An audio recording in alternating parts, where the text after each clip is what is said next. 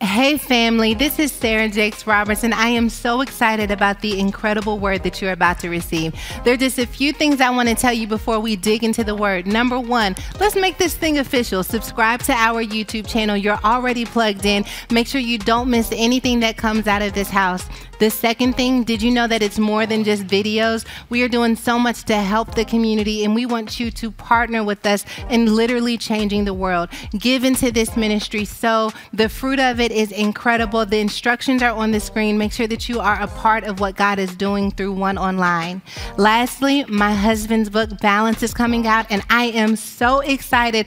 And I got a gift for you. You will get the first 3 chapters of the book by going to the link below when you pre-order the book. You don't want to miss it. It has tremendously blessed my life, and I can't wait for you to see what I've already partaken in.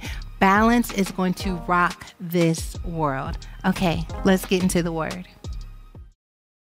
God bless you, One family. I am delighted to be with you today. I'm so excited about Sunday, and not just any Sunday, but Resurrection Sunday, where we really get a chance to take a close look at the gospel and be blessed in unprecedented ways. And so I want to get right into it, and you still have time. If there's someone that you know needs a powerful, life-changing word, tweet them out, text them, get them involved, galvanize your family, call Tyrone, call Cynthia, call whoever you need to call, tell them to come into the living room or wherever you are and experience this word from the Lord. Now let's go to Philippians chapter 2. We're going to read the 5th verse to the 11th verse. It's not unfamiliar. You've heard it before, but we're going to unpack it in a way that I think will be very, very edifying for us. And so let's go. Let this mind be in you, which was also in Christ Jesus, who being in the form of God, did not consider it robbery to be equal with God, but made himself of no reputation, taking the form of a bondservant and coming in the likeness of men. And being found in appearance as man, he humbled himself and became obedient to the point of death, even the death of the cross. Therefore, God also has highly exalted him and given him the name which is above every name, that at the name of Jesus every knee should bow, of those in heaven and of those on earth and of those under the earth. Hallelujah. And that every tongue should confess that Jesus Christ is Lord, to the glory of God the Father. Let's pray. Father, thank you so much for your word. It is life to us. It is a lamp unto our feet and a light unto our path. And we just are so grateful that you have prepared a table for us to dine from, to be strengthened, to be nourished, to be encouraged, to be enlightened by. And we praise you for that. God, I thank you as your servant for the spirit of wisdom and revelation and insight and knowledge and prophecy and a mighty anointing to deliver this message in a way that blesses your sons and daughters in an unusually unique way on this Resurrection Easter Sunday. Have your way. Bless somebody richly. In Jesus' name, amen.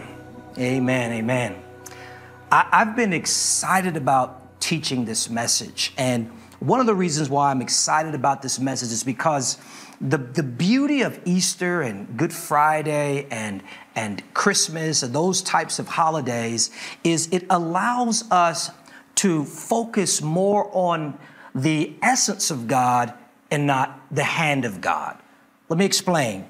For most of us, our spirituality focuses on the promises of God, the protection of God, and the provision of God. And all those things are wonderful and understandably so, because thinking along these lines supports our everyday life and our everyday journey, and they help to make it better. So I get why the majority of our time we're thinking about the promises, we're thinking about the protection, we're thinking about the provision. However, the beauty of Easter and some of those other holidays is that we don't simply focus on the promise, the protection, and the provision, but we get to focus on the person of God. And there's something very, very powerful about focusing on the person of God, and more specifically, the person of Jesus, because it allows us to dig a little deeper. It takes us into a deeper dimension of our faith because we're focusing not solely on the benefits of God, but the being of God. And that takes us deeper, and it allows us to go into a deeper dimension of our faith and our spirituality. And here is the thing, we are the offspring of God. In fact, we are beings ourselves. And so focusing on Christ, the person, enriches us in the context of our identity and our perception of self, which allows us, watch this, to show up in the world as something greater than just a grateful praiser, right? Listen, there's nothing wrong with being a grateful praiser, a hallelujah person. Listen, that's me every morning when I think about the goodness of God, and I think about the faithfulness of God, and I think about the blessing, the provision, the protection, all those things. I become a grateful praiser. But when I look at the person of God, and I understand that I was created in the image of God, and when I look at the person of Jesus more specifically, it takes me deeper because I get a reflection of myself. When I look at Jesus, I see me. In fact, the title of this message is, "And You Can Too." Do me a favor. I just want you to say right now, I can too. I can too. And so I want us to unpack these verses that we've been hearing for a long time. I want us to unpack this because it really speaks about how Jesus thought, what Jesus did, how he functioned, how he moved, and how he operated. And anytime you and I are seeking to become more powerful, anytime you and I are seeking to be more of everything that God has created us to be, we must get to Jesus. We must analyze Jesus, his thought life, his behavior, how he did things, what he did, his sacrifice, because if we emulate that, as he was powerful, we will become powerful. Are you tracking with me? If you're tracking with me, just put it right there in the feed if you're on YouTube and just say, "I'm tracking PT." And oh, by the way, you're going to get Professor Touré today. I'm not going to preach. I don't think I'm going to preach. How can I not preach on Easter? But pray for me. I want to really, really be Professor Touré in this season. And so I love it. Starts off by saying, "Let this mind be in you that was also in Christ Jesus." And so we're talking about his mentality. We're talking about how he saw things, how he thought, how he moved, and how he operated. And so let's jump in it.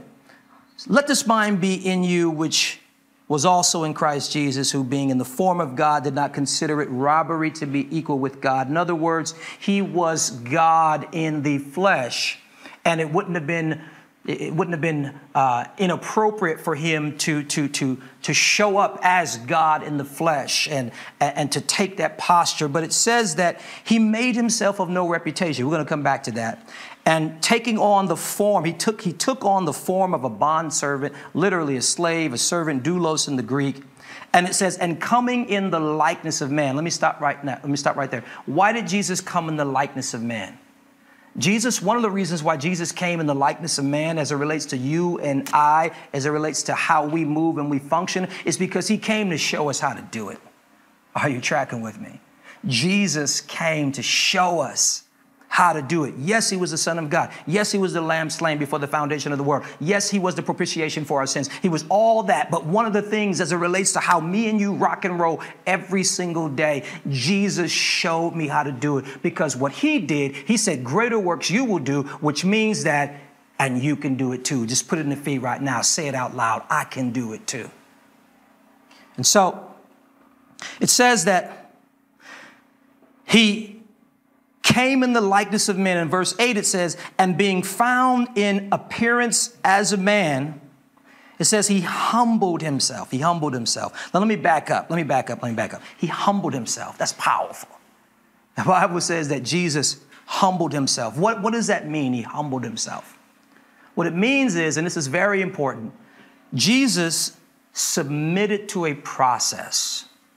So he finds himself in the form of a man. He finds himself fashioned as a man, right? And he could have looked at that and said, "Oh, no, I'm bigger than this. I'm better than that. Oh, I feel this is for somebody." He doesn't do that. It wasn't robbery for him to feel equal with God. He could have said, "Oh, no, I don't like these circumstances. And since I don't like these circumstances, I'm going to exercise my will to circumvent my situation." Watch this. To attempt to circumvent my process. He could have done that. He had the power and the ability to do that. It says being found in fashion as a man, right? Being found in appearance as a man, he finds himself, watch this, he finds himself in this very, very normal situation, this very, very undivine, seemingly, unpowerful situation. This is how he finds himself. And what does he do? Instead of saying, no, I'm not going to submit to the process, the Bible says that he humbles himself.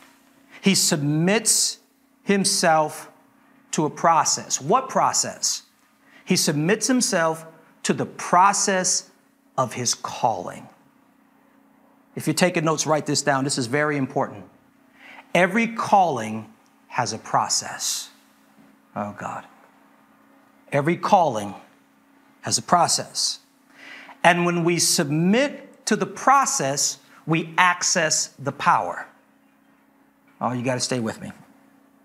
Every calling has a process. And when we submit to the process, we access the power.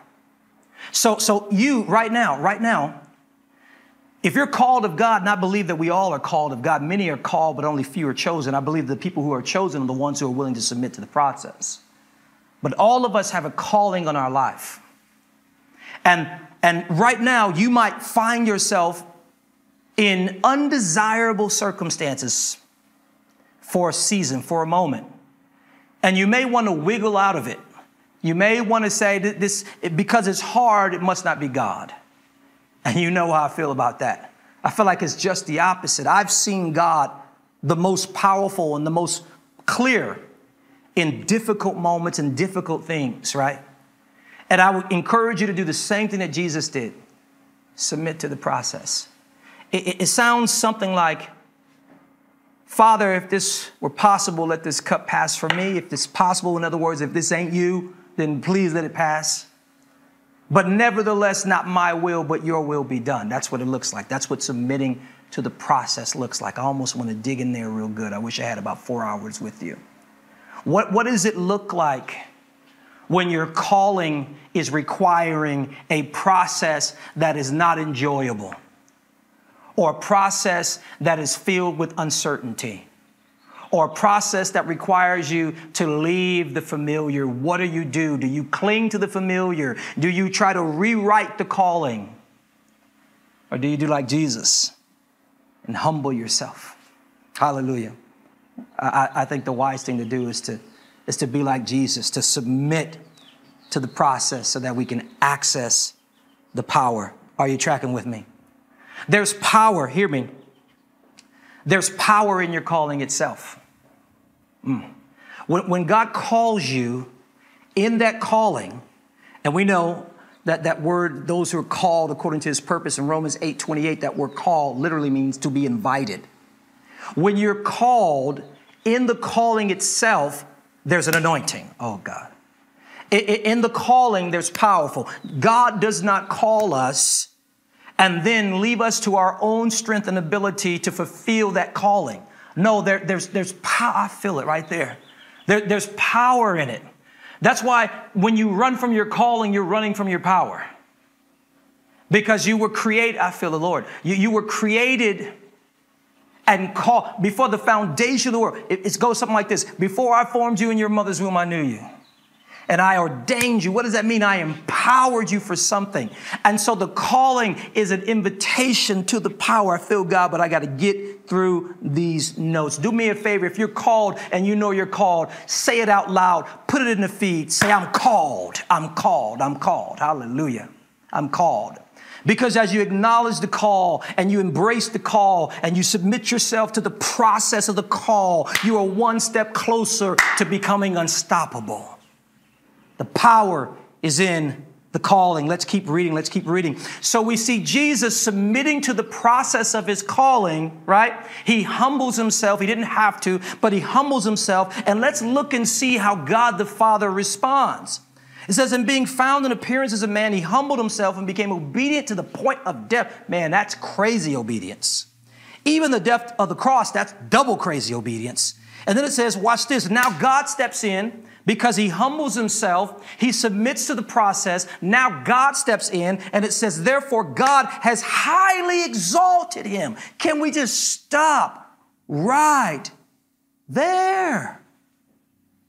I love this because prior to that, it says that Jesus made himself of no reputation. I love this.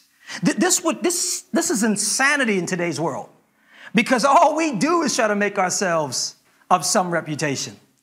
Our bio links say we're this and we're that, right? Even our actual screen name is this. You never see anybody's screen name saying something like, I'm just a lowly old servant.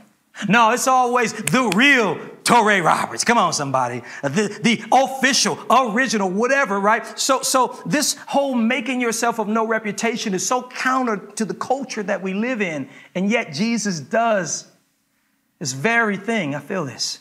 So watch this. Because he didn't promote himself, God not only promoted him, but he exalted him higher than he ever could have imagined being exalted. I feel that.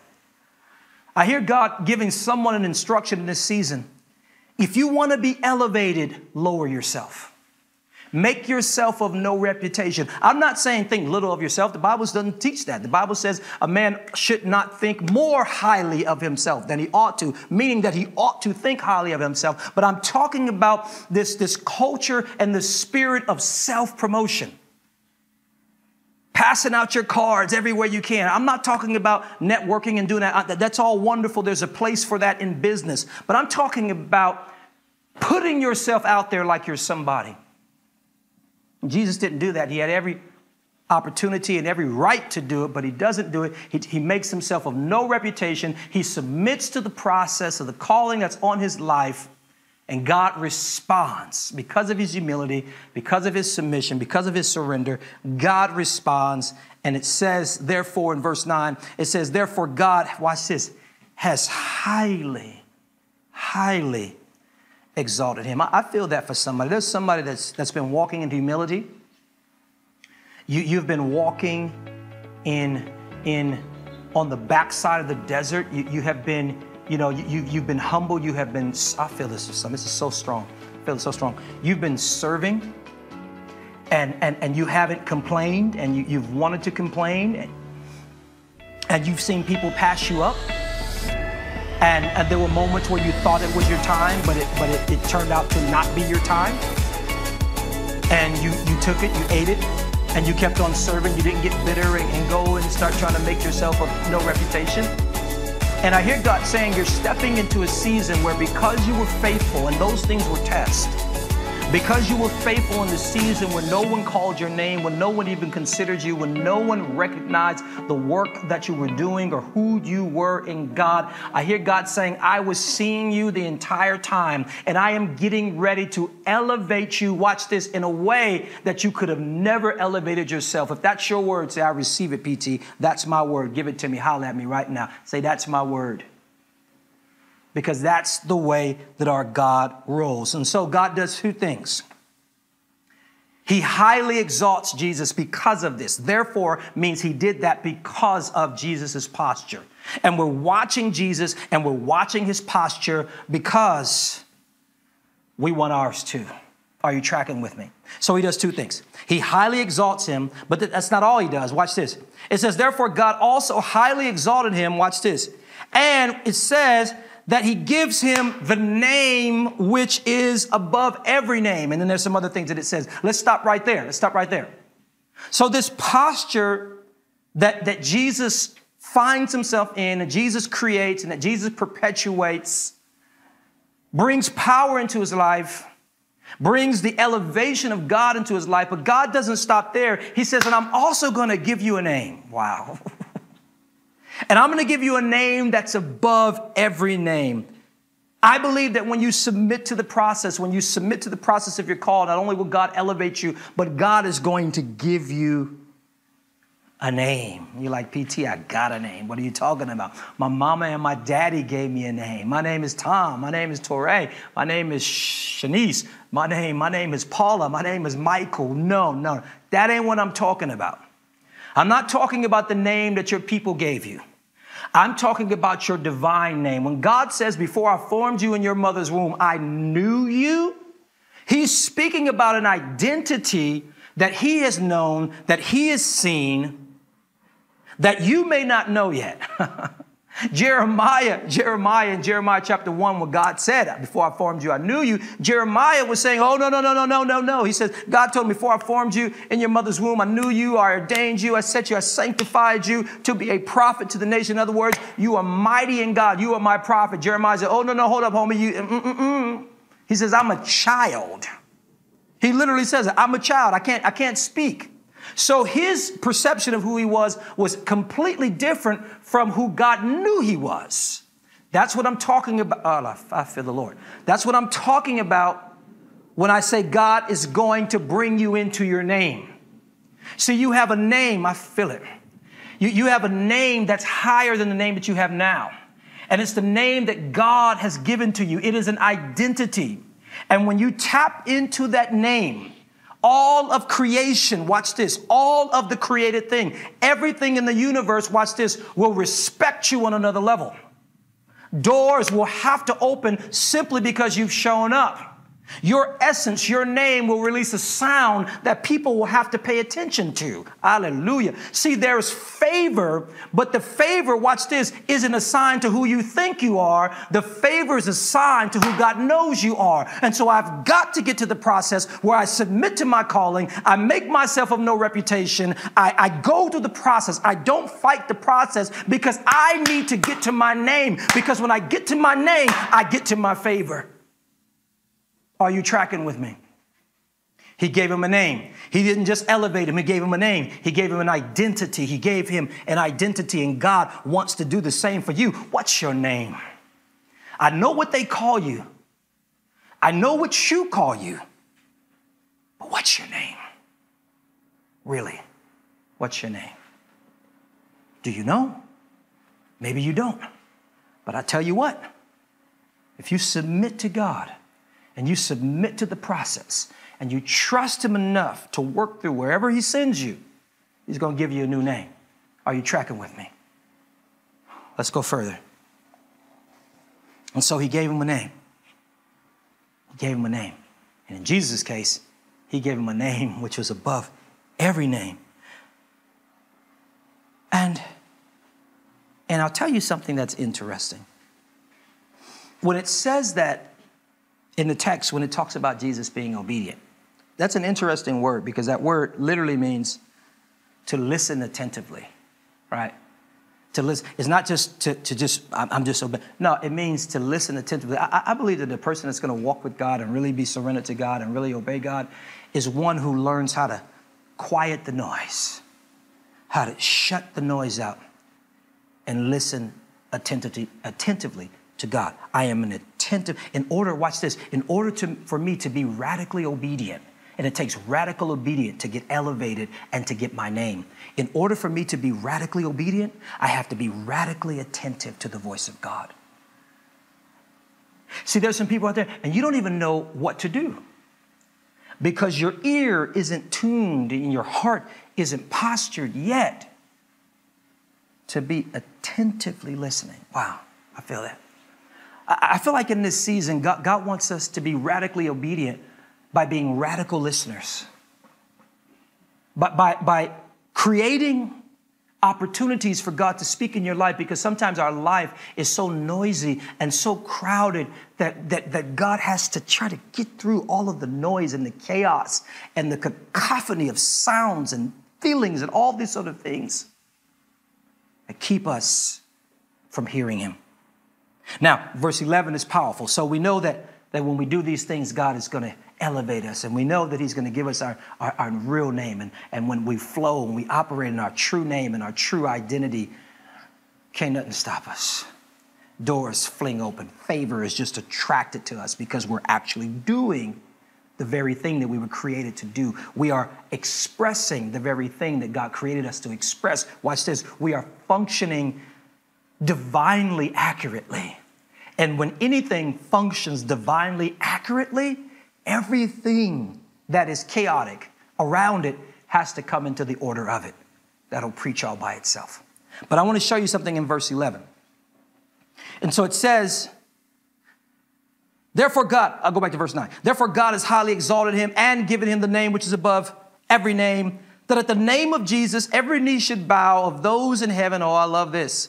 Of those in heaven, of those on earth, and of those under the earth. I love this. Those in heaven, ooh, that's a dimension. Those on earth, that's another dimension. Those under the earth, that's another dimension. I believe that God is speaking to the authority of your name. Your name, I just sense that your name is so powerful. When you come into your divine identity, who you are in Christ, in every dimension you win. I feel it.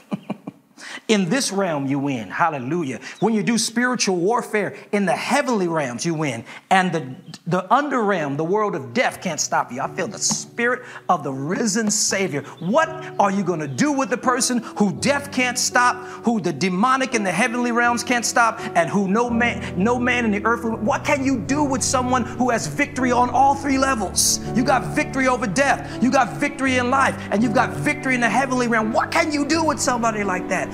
That is all assigned to your name. Can I talk to you like that? But what gets me, and I had never seen it before until I started studying, was verse 11. After verse 10, that the name of Jesus every knee should bow, of those in heaven, of those on earth, and of those under the earth. Watch this. It says, and that every tongue should confess that Jesus Christ is the Lord, to the glory of God the Father. Why did that just get me excited? It got me excited because it is one thing for you to know your name. It is one thing for God to call your name. It's another thing for everybody around you not to be able to deny your name. I got to say that back. I'm talking about when you align yourself with God and you do the things to get your name, even your enemies won't be able to get your name, your true name, out of their mouth. There's going to be so much validation. Every knee is going to bow. Now, you're not Jesus. Every knee is not going to bow to you. They're going to bow to Jesus. And every tongue, but every tongue, there are going to be people outside of you that recognize who you are, and there's just going to be this affirmation, this circular global affirmation of who you are that's going to tear everything up. It says, and that every tongue. I've learned, I'm landing the plane. I've learned that when you come into who you truly are divinely, everything around you will submit. Even your enemies. Well, let's go biblical. The Bible says when a man's ways please the Lord, even his enemies will be at peace with him. That's in the Psalms or the Proverbs. You know what I'm going to say. Read your whole Bible. You'll find it. When a man's ways please the Lord, even his enemies will be at peace with him. I am looking forward to the day when you know who you are, when everything created, that's the universe, recognizes who you are because you're walking in it, and even your enemies will have to respect who you are because you've been looking at Jesus. You've been paying attention to Jesus. You've been studying Jesus. You've been studying his process. Right there in those 5 or 6 verses is the gospel. Jesus was born. He walked in the flesh. He became obedient. He went to the cross. He was raised up. Right? God has highly exalted him. That's the resurrection. It's all there. But the beautiful thing about this passage is it tells us how he got there. Let this mind be in you that was in Christ Jesus. And I want us in this new beginning. For me, Resurrection Sunday is like New Year's, right? It's a time where we celebrate the power of the gospel. The power of the gospel to renew. The power of the gospel to raise up things, even things that we thought were dead. The power of God himself to perform every promise that he has spoken. So for me, it's like New Year. Happy New Year. Happy New You. Happy resurrection. What is God resurrecting? I believe that God wants to resurrect you. So in this new beginning, I want us to build our spirituality not simply on the promises, the protection, and the provision of God, all of which are wonderful, all of which deserve our hallelujah. I get that. But why don't we add in this season and we build our spirituality on the person of God? And I believe that as we focus on the person of God, that we will begin to become more and more like God because we will know him. And the scriptures say in Daniel chapter 11, verse 32, those who know their God, they shall do great exploits. Hallelujah. Great exploits. And I believe that as we're moving into crazy times and we're seeing things in our generation and our hour that are great, things that we have never seen before, and they're great. And I don't say great in the sense that all of them are positive, because a lot of them are not. And so right now, everything in our world right now is resonating in greatness. Why not you? What are you called to do? What are you called to build? I believe that if we follow the Lord and we follow his path, not only are we going to do great exploits, but I believe that God wants to make you and your life and what comes through your life a sign and a wonder. How do I know? I know because this is what Jesus did. And guess what? And you can too. I want to pray for you. I want to pray for you. Father, we thank you so much for this study on the mentality and the characteristics of Jesus. And God, as we look at our Lord, we realize that he didn't just do things for himself, but he told his disciples to follow me, which meant so much more than just trailing behind him. But he said, I am the way, the truth, and the life. In other words, if you follow my ways, hallelujah, you will experience my glory. Father, I pray that these words would take root in our hearts and bear fruit, and that we might, Lord, trust the process of our calling. Because if we trust the process and we submit to the process, we will access the power that will make us unstoppable in life. I thank you for your sons and daughters who have heard this. Seal this word in our hearts and our minds. In Jesus' mighty and matchless name we pray. Amen. Amen. God bless you, family. I pray that this message ministered to you as much as it has ministered to me, even sharing it. Go back over that verse, go back over those notes, rehearse it, listen to it again. There's something in it for you. And I believe it's a part of the shaping and the preparation that's going to set you up to do great exploits, to be a sign and a wonder in your family, in your workplace, in business, in ministry, and in every place where you will have the opportunity to shine to the glory of God the Father.